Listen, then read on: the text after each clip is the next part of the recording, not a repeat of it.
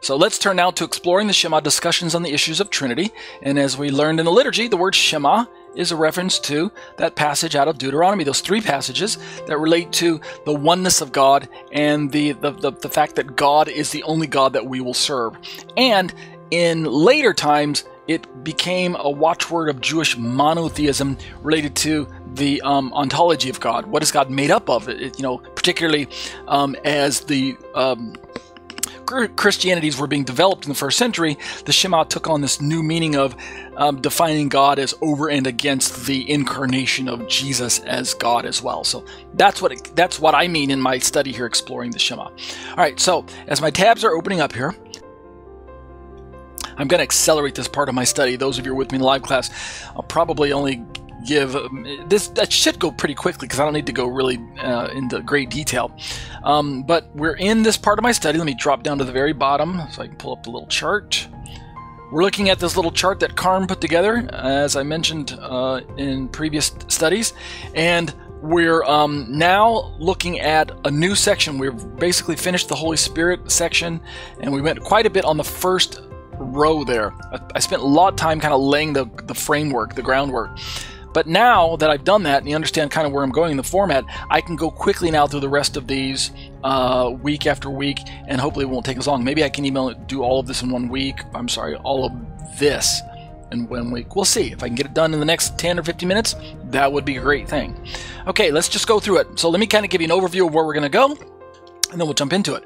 We're going to look at the Father called Creator in Isaiah 64.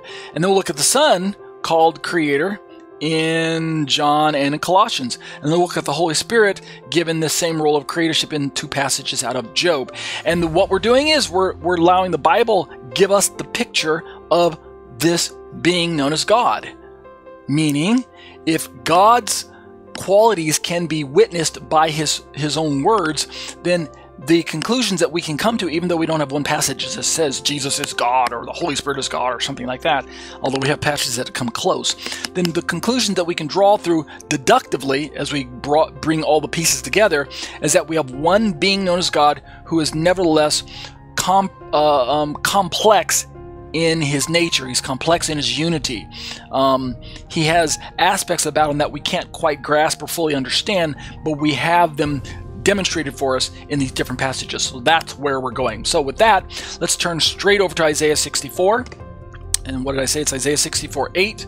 Let's scroll down to the verse. It says, "But now, O Lord, you are our Father. We are the clay, and you are our potter. We are all the work of your hand." So it's quite obvious from the context of this passage that Israel, or the prophet speaking on behalf of Israel, is recognizing that God is the one who made them. You are our potter, right? And those the imagery of potter and the work of the hand, right? Someone who does clay or something like that. Pottery. If we look at the Hebrew, some nuggets that jump off the page for me are that God is the potter, and the work, the uma'aseh, the work of your hands. This is not simply an ideal in the mind of God when we say uma'aseh. It's rooted in the Hebrew word asa. This is a very concrete verb that expresses, or noun, depending on which rendering, which part of speech. This is a concrete word that kind of conveys the sense of doing or making or performing or action oriented. It's something that produces results that are tangible. So we don't have to say that this is some kind of ethereal, we are the work of your hand, as if this was in the mind of God, right? This is not just a thought of God. It's not something that you couldn't see walking in real life.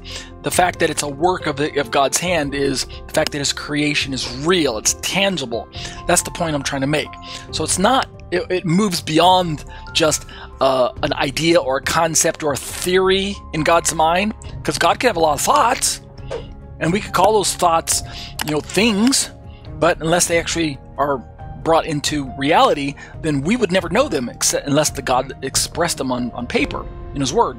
But with man, specifically with Israel, I'm sure mankind existed in the mind of God from eons past, but there came a time in history when God took that which was inside of his mind and actually made it. He created it. His hand fashioned it and formed it. That's the point I'm trying to make.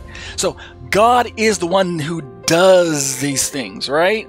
Now, I said all that to say, as we move into these other passages, we're going to see how that perhaps it's God's hands doing these things and creating these things, but as the Bible begins to unroll and unroll the scroll before us, we find out that the other members of the Trinity play their own part in how this thing is brought into being.